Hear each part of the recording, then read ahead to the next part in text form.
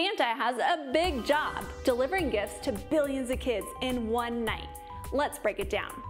There are about 2.2 billion children in the world. If we estimate an average of 2 kids per household, that's 1.1 billion homes to visit. So how does he do this all in one night?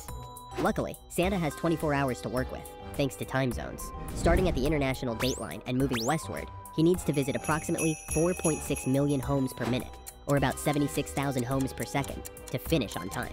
That's just over 1,000th of a second per house to drop off presents, grab a cookie, and zoom to the next chimney.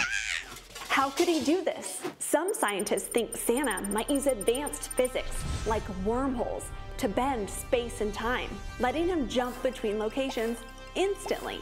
Science fiction? Maybe, but it's sure fun to think about. Please like and subscribe for more content like this.